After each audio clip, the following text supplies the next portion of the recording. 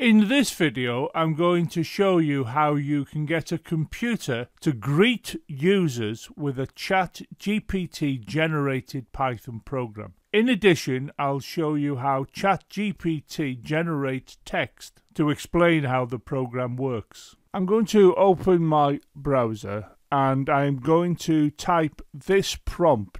And you can see it says write a Python program that asks the user their name and outputs hello followed by their name. That is the name that they have entered. You then click onto here and ChatGPT will give you a response, which you can see here. This is the prompt that I typed in, and you can see that ChatGPT has responded with information here which says, sure, here's a simple Python program that will prompt the user to enter their name and then greet them with hello followed by the name. And here you can see it has given you the code. It is now a case of copying the code by clicking here where it says copy code and then go across to your editor, which I'm showing here, and I've pasted this code into the editor. And when I execute this is the output I'm going to get. You can see that this bit of the code has been responsible for putting this string here. The user is now going to enter into this area their name, as you can see, and I've entered my name. When I then hit return on the keyboard, this string is going to be assigned to this variable here, name. This line will then output hello and this space, and I'm then going to concatenate the name variable's content. So what I should see at the output is this, where that hello has appeared here and the name that I entered appears here.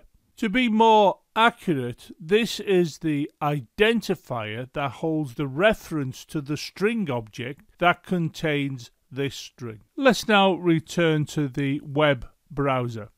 And you can see here it says, here's what the program does. It says the first line prompts the user to enter their name and stores it in a variable called name. I'll scroll so we can see the rest of it. Here it goes on to say the second line uses the print function to output the greeting message. The plus sign operator is used to concatenate the string hello with the value of the variable name. When you run the program, it should look something like this, and it gives you an example of the runtime. And then it finishes off by saying, I hope this helps. Let me know if you have any other questions. Well, there is a question I wish to ask it, and I'm going to place that in here. And if we look at the question, I'm asking it to please redo the program, but this time use the F string. I then will click onto here, and let's see what the ChatGPT gives us.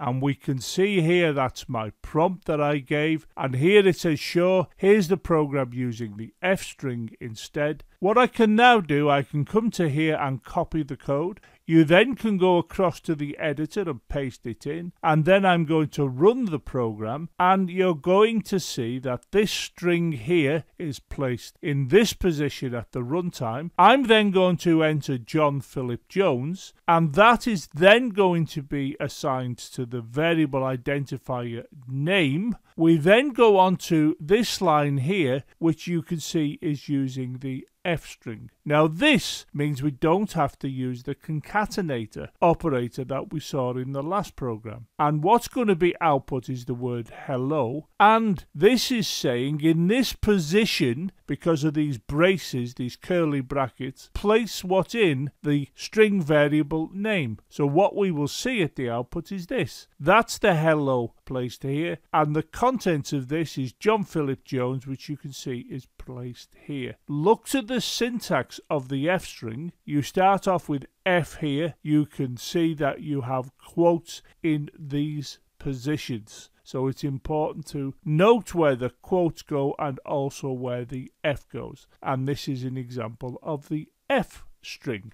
I am now going to return to the browser, and you can see immediately after the code that I've copied, it comes here to say, here's what the program does. And this line is what we've seen earlier for the previous program. And I'll scroll so we can look at the next bullet point, and you can see that here. And it says the second line uses the print function to output the greeting message using an F string. The F string is a formatted string that allows you to embed expressions inside string literals using curly braces. In this case, we're embedding the value of the name variable inside the string by placing it inside curly braces. And it goes on to say when you run this program, it should produce the same output as before. And it's given us an example of what that output would look like if you just entered the name John. Obviously, when I did it a moment ago, I entered John Philip Jones. And then here it says, I hope this helps.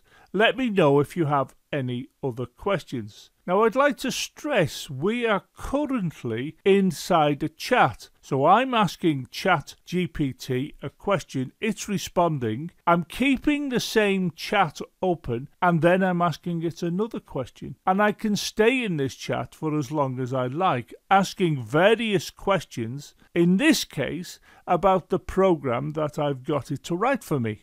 So I'm going to put another prompt in here to ask it a question, and the question I'm going to ask is it better to use the F string or the concatenate operator? And let's see what it does by clicking here. I'll click on there and it responds. It puts here the prompt I've just asked it, and then it gives me this lot. And you can see it says both F strings and the concatenate operator are valid ways to format strings in Python. Which one is better depends on your personal preference and the specific situation. Here are some factors to consider, and it starts to list them. F strings can make your code more readable by allowing you to embed expressions directly in a string. This can be especially useful when you have multiple variables to include in a string. Goes on to say simplicity. If you only need to concatenate a few strings together, the concatenate operator might be simpler and more straightforward than an F string. And then of course I can't see the rest of 3, so what I'll do, I'll scroll down, and here you can see it says performance. In general, F strings are faster than concatenation when you have a large number of variables to include in a string. However, the performance difference is usually negligible in most situations. Now it's told us 3 things there. Now straight away you can see the power of learning with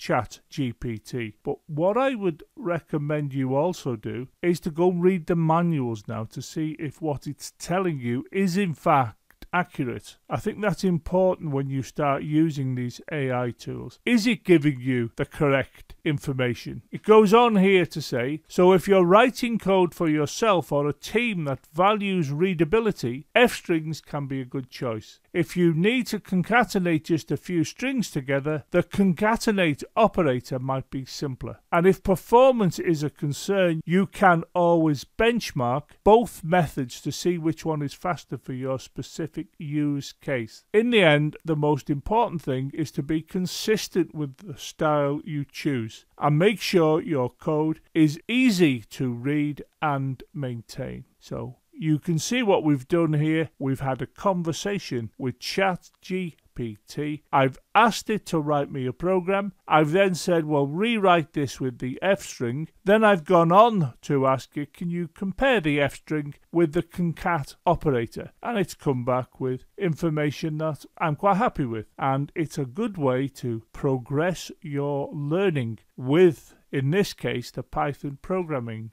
language.